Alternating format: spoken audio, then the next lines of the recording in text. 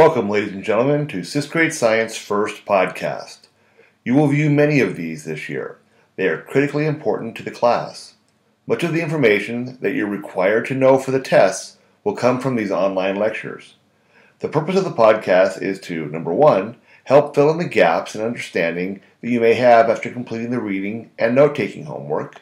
And purpose number two is that podcasts can help those of us with differing learning styles. The beauty of the podcast lecture is that you can watch it at your own pace. Pause the podcast when you need to, and even rewind it and watch it again if you miss something. You can also go back and watch it, or parts of it, to prepare for the test. Our first podcast of the Introduction to Science unit will be called Scientific Investigations.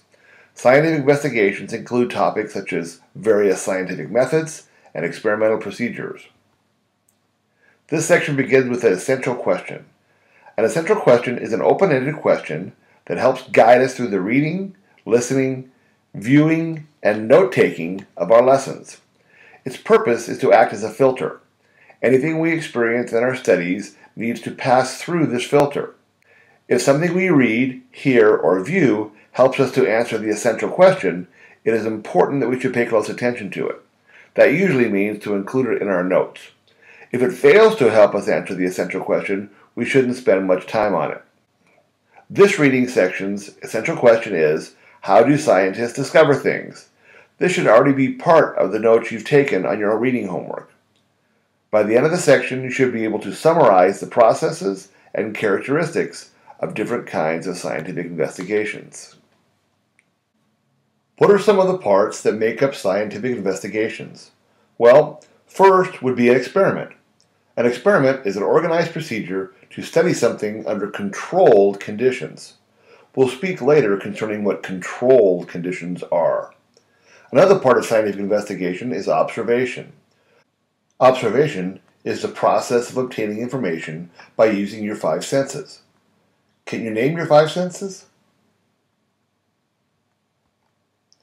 Your five senses are sight, smell, touch, sound, and taste. While you need to be careful using all of your senses in the lab, the two senses you need to be the most careful using are touch, items may be hot or corrosive, and taste, they can be harmful or poisonous. A hypothesis is a testable idea or explanation that leads to a scientific investigation. When an observation you make results in a question you may have, a hypothesis is a possible answer to that question, sort of an educated guess. I like to call it an educated answer because you'll be using past experiences or previous studies to help you come to that answer. A hypothesis must be testable. A hypothesis being testable means that it's possible to make an observation that can agree or disagree with it. If a hypothesis cannot be tested by making observations, it is not scientific. Consider this statement. There are invisible creatures all around us that we can never observe in any way. This statement may or may not be true, but it's not a scientific hypothesis. That's because it can't be tested. Given the nature of the hypothesis, there are no observations a scientist could make to test whether or not it's false. A scientific hypothesis must also be falsifiable. A hypothesis may be testable, but even that isn't enough for it to be a scientific hypothesis. In addition, it must be possible to show the hypothesis is false, if it really is false. Consider this statement. There are other planets in the universe where life exists. This statement is testable. If it's true, it's at least theoretically possible to find evidence showing that it's true. For example, a spacecraft could be sent from Earth to explore the universe and report back if it discovers an inhabited planet. If such a planet were found, it would prove the statement true. However, the statement isn't a scientific hypothesis. Why? Because if it's false, it's not possible to show that it's false. The spacecraft may never find an inhabited planet, but that doesn't mean necessarily that there isn't one. Given the vastness of the universe, we would never be able to check every planet for life.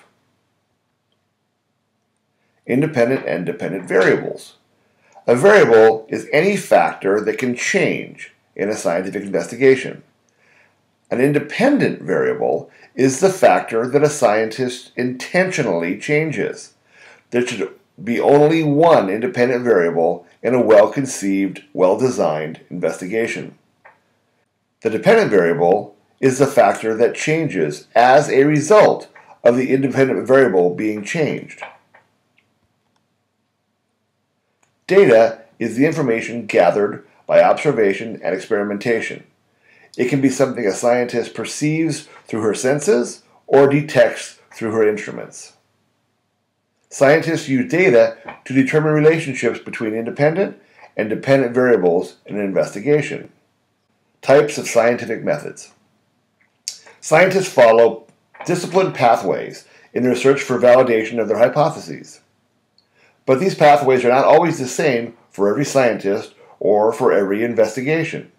The scientific method has many of these possible pathways. One possible pathway is as follows. Define the problem. After making an observation or reading scientific reports, a scientist might be curious about a topic. A scientific problem is a specific question that a scientist wants to answer. The problem must be well defined or precisely stated so it can be investigated. Forming hypotheses and making predictions. When a scientist forms a hypothesis, they are making an educated guess to an answer of their question. A hypothesis must be tested to determine if it's correct. Before testing, a scientist will usually make a prediction about what will happen in the investigation. In making a prediction, a scientist will take trustworthy details they have read or previous knowledge they may have and use those details to support what they think will happen next. Planning the investigation. An investigation is also called the experiment. A scientific investigation or experiment must be carefully planned so it tests the hypothesis in a meaningful way. Care must be taken to assure the experiment is carefully controlled. The independent variable of an experiment will be identified in the hypothesis. They also must determine other possible variables that will need to be controlled. Being controlled means that in the experiment, they must not be allowed to change. Remember, only one independent variable, the scientist changed variable, is allowed in a well-designed experiment. Measuring the dependent variable, the results. Scientists must decide how they will measure the dependent variable, the one that changes because of the change in the independent variable. The dependent variable can often be measured in different ways. For example, if the dependent variable is fish health, scientists could measure the fish's size, or their weight, or their number of offspring. Collecting and organizing data. The data, or information, collected in an investigation must be recorded and properly organized so that it can be analyzed. Data such as measurements and numbers are often organized into tables, spreadsheets, or graphs. Analyzing data. After finishing data collection, scientists must analyze their information. They need to answer the question, what does all this data tell me? What does it all mean? Conclusions. Does the analysis of your resulting data support your hypothesis? This will be your conclusion. If the evidence does not support your hypothesis, you need to rethink the problem and come up with a new hypothesis. If the evidence does support your hypothesis, share the results with other scientists. Be prepared to defend your conclusions if they're challenged by other scientists. Good investigations.